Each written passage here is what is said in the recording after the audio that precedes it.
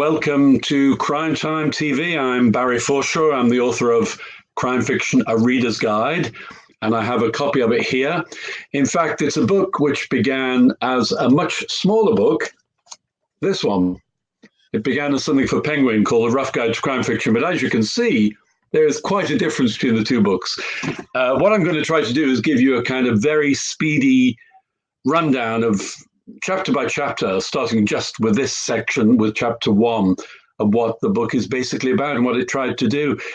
It's my magnum opus. I've been writing about crime fiction for many years, and I wanted to finally write a book which started with the people I met when I was a very young man, people like Patricia Highsmith and Hitchcock on one occasion, to include both films and books in the crime idiom.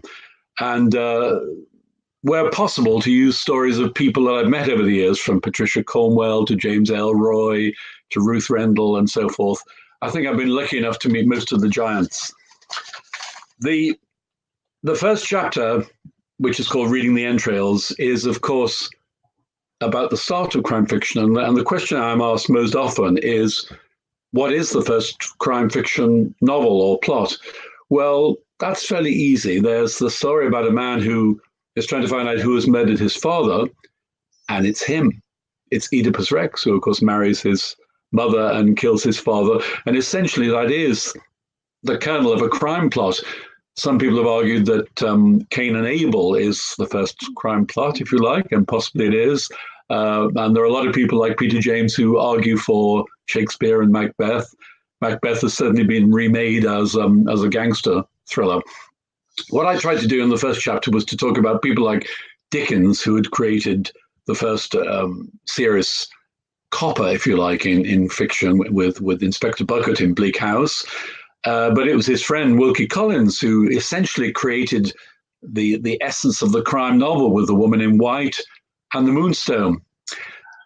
I don't know when you read either of those two novels recently, but I'll give you, for my tuppence worth, I think The Woman in White is still utterly superb and has the first great villain in crime fiction, Count Fosco, who has disgusting personal habits. I mean, he's a foreigner for a start, so that marks him out as a villain. But he has small white mice that he secretes about his body that move about, that move from pocket to pocket. It's a lovely, unpleasant detail that Wilkie Collins puts in. The plot is utterly outrageous, so he kind of set the hallmark, if you like, of crime plots for many years hence. The Moonstone, I think, reads less well these days, but it's still immensely important as one of the first important crime novels. But I was just going to talk about the two men who essentially launched the crime story. The first used to live a very short distance from where I am now in Islington. He was an unhappy schoolboy in Stoke Newington, and his name was, of course, Edgar Allan Poe, the man who is not only probably the greatest writer in the horror genre and a great poet, but also the man who created a lot of the tropes in crime fiction. I made a note of some of the things that he created. It's rather like in science fiction, H.G. Wells created lots of the tropes that are still in play today. But Edgar Allan Poe created the puzzle story. He created the locked room mystery, or he wrote the first important locked room mystery, Murders in the Rue Morgue, which also features the first important detective, if you like, Auguste Dupin, Chevalier Auguste Dupin, who is the first character who uses intelligence, is not a two-fisted hero, but uses intelligence. Poe also created cryptography in The Gold Bug, The Least Likely Suspect, Thou Art the Man. The mutilation, the horror of the crime story. People think that it all really began with Thomas Harris and Silence of the Lambs, but Berenice, one of Poe's stories, also has the removal of all of a female character's teeth in a really unpleasant fashion. The main thing, I suppose, that he created in Dupin is that important detective who has a less bright assistant to whom things are explained, and that's us. That's the reader. We have things explained to us. And there was a Scottish writer who thought that might be quite an idea for a series character, and that is, of course, Sir Arthur Conan Doyle. It always amuses me that Ian Rankin, who I managed to get to write a foreword for Crime Fiction: A Reader's Guide, said that as a young man, he thought Conan Doyle was English because the stories are set in London. Nobody can be more English than Sherlock Holmes and Dr. Watson, but of course, the writer is Scottish. Auguste Dupin is the ghost behind all the Sherlock Holmes short stories and the novels.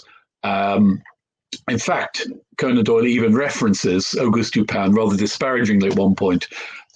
The stories are just wonderful. And over the years, with so many writers that I've spoken to, both here, Scandinavian writers, American writers, Conan Doyle is the gold standard and remains so. I wrote a book with David Stuart Davis called the Sherlock Holmes book. And in one chapter, we talked about all the various actors who had played Sherlock Holmes from Basil Rathbone onwards, right up to the 20th century iteration in Benedict Cumberbatch. And many of the great literary detectives, fictional detectives, are essentially rip-offs of Sherlock Holmes. Hercule Poirot would not exist if it were not for Sherlock Holmes. He's still very influential in a lot of Scandinavian writers, as I said, and he's somebody you can pick up still. Once you can get past the 19th century language, which doesn't take long, you are in that beautiful Victorian world again of hansom cabs and mystery. Now that, in essence, is the first chapter, although I do cover a lot of other things in that chapter, and I'll shortly be getting back to go on to more modern era. But before that, we've got the British Golden Age and people like Agatha Christie. See you soon.